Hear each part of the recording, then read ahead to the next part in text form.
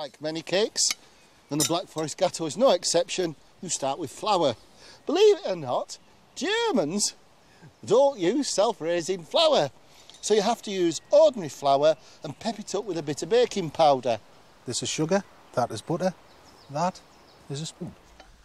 So, whilst I bash the sugar and butter into shape, I will add some cocoa.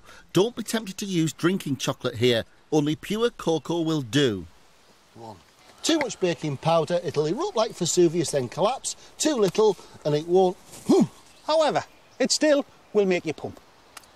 6 eggs. Look at that. Yeah, beautiful. And as Dave puts the dry goods in, all we're going to do is fold that in nicely with a spatula. Well, this is one bowl you're going to want to lick out. Pop in the cocoa. grease and dust 2 cake tins, then divide the mixture accordingly. And you can smooth this out quite easily with a hot spoon. Well, maybe not that easily. And bung them in the oven for about 25 minutes.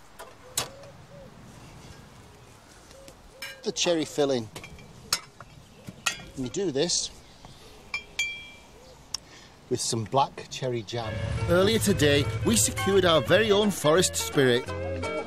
There are hundreds of cherry orchards around here, and Kirschwasser, a double-distilled cherry spirit, is vital for any self-respecting BFG.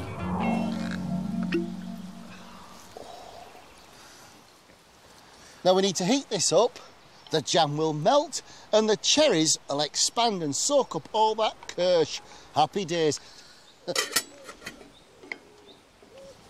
That's the cakes cooling. That's them.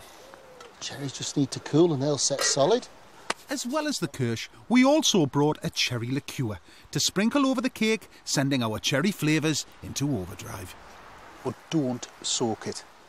That's the jam, the cherries and the kirsch. Now in Germany, you buy cream ready whipped. This is the fun bit. Aye, the bit where the Schwarz, the Walder, the kirsch and the Torte all come together. The final finishing touches. More chocolate.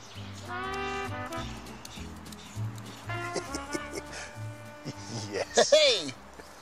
There we have it. I'm magical in the Black Forest making a Black Forest Gateau. a.k.a. the Schwarzwälder Kirschtorte.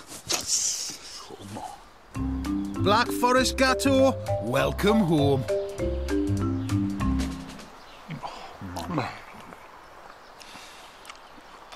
Dude,